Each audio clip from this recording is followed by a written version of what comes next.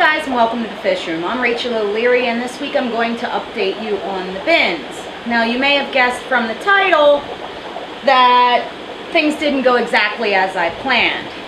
So this summer was a little bit different than usual. It was pretty hot and we had no rain, like none. So I was having to top off my bins all summer. And this actually worked out pretty well for me when it came time to move the fish in, because my parameters outside were not very far off from my parameters inside. However, the other weird thing that happened is we were having mid-80s weather with mid-60s overnight pretty consistently until about 3 days ago, where out of nowhere it dropped to 50s during the day and 40s overnight. So needless to say, I had to break down the bins in a hurry. So I don't have any footage for you because we also got the first rain that we had in 2 months. Because it got so cold, I lost a lot of fry, and it really broke my heart because every bin had tons. But you win some, you lose some, and what I did bring in looks phenomenal and is already acclimated back to my tap, and I'll show you that here shortly. Also next week or sometime soon, maybe as a bonus video, I'll show you guys how I winterize my plants and the final breakdown on the bins. Of course, it's raining again today, so I can't show you the aftermath of collecting the fish in a hurry. But it was about 7 hours of hard labor in the rain to get all the fish in, and I just barely got them in time. I think if I would have collected about a week ago, when things were still hot enough for them to be out there, I would have had a much bigger yield to show you guys. But anyway, let's take a look and I'll tell you a little bit about what I brought in and the results that I got. And then in the next week or so, I will show you guys how I winterize my lilies and what I do with my other plants. Some I've already moved in, so I'll show you that today.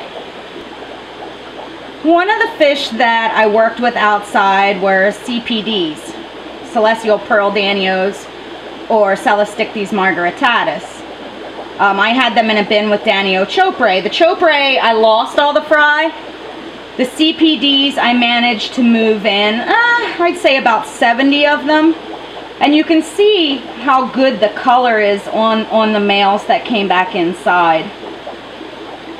You know, I have a feeling if I would have gotten to harvest these at an appropriate time, I would have had several hundred, but fry just don't do well with those temperature swings, and yeah, I really was bummed out that I didn't get more of these, but they are one that historically does very well. There's a fry. Very well for me outside, so I will absolutely try them again next year. Look at that male. You can see all sizes. They did pretty well. These are the longfin white clouds. Now, I pulled some of them in the middle of the season, about 50 of them to sell.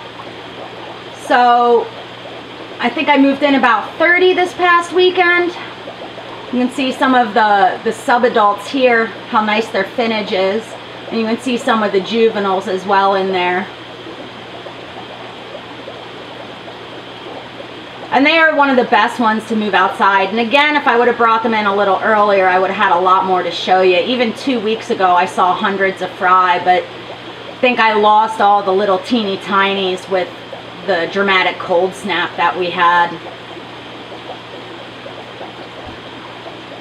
But I still managed to save quite a few in order to preserve the line and be able to sell some. Look at those fins. Holy cow. And that's what breeding outside does for them. Really beautiful. You can see even at a small size, that one at the top there is starting to get really nice fins. Now, the fish that I got the biggest yield from were these Microdevaria nanus, and that's probably because I had them in a 300-gallon bin, and the temperature in that one stayed a lot more stable than in my smaller bins. As you can see, there are quite a few fish in this tank, and from being outside, the Microdevaria got a really awesome yellow color. And that black dorsal, just really beautiful fish, even the little tiny babies. have that good coloration. Now, pardon all the mulm, but these guys are still being acclimated to the indoors. So over the next week or so, I will work on removing all that mulm and getting them back into my straight tap water. But these guys, there's probably 400 or so in this tank. They did really well. These are the Rainbow Shiner juveniles I got. They're about 2 inches. I only managed to get 12. But all in all, I'm pretty happy. It's enough to perpetuate my line and possibly sell a few. And say, despite them being young fish, their color's really good. I moved out a pair of clown killies. You can see the male in the center of the screen there. Unfortunately, this bin was hit one of the hardest. It was the most shaded bin. I only managed to save 12 fish. I lost all the Danianella that were out there and was only able to save the 12 largest clown killies. So that was kind of a bummer. But the 12 that I saved are absolutely gorgeous. I just really regret not getting it done sooner. I was trying to make sure that I would be able to film for you guys, and it kind of bit me in the butt.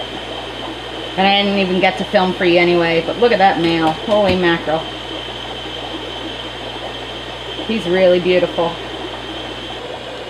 These are the chilies I moved in from outside. I ended up with about 100. These guys are about 1/4 of an inch, so they'll need a few weeks inside to grow, maybe even a month before I offer them for sale. But I was really pretty shocked at the yield I got from these guys. I didn't expect it. They did surprisingly well. And their color will only intensify as they put on some size. And I will definitely try these again next year. Now, I'll talk about this more in next week's video. But a lot of the plants that I grow outside, especially floaters, I don't tend to try and preserve, and that's because they just are really inexpensive, and they grow and multiply so fast throughout the season that there's not really a great benefit to keeping them inside. But this sensitive fern, I just absolutely love. It's the coolest thing, and it flowered for me this year, so I'm going to see how it does under this high output light to be overwintered, so I can start with it early in the season next year. I also saved some of this plant that I don't remember what it is. It's kind of a hot mess looking in there, but it did really cool things in the bins. So I'm going to see if I can keep it alive until next year to work with it again. Thanks for watching, and thank you for the continued donations and support. As always, don't forget to stop by my Facebook as well as my website, MsJinx.com, where you can find my upcoming speaking engagements, my current stock list, and information on all things nano. As always, if you have any questions, suggestions, or comments, let me know below.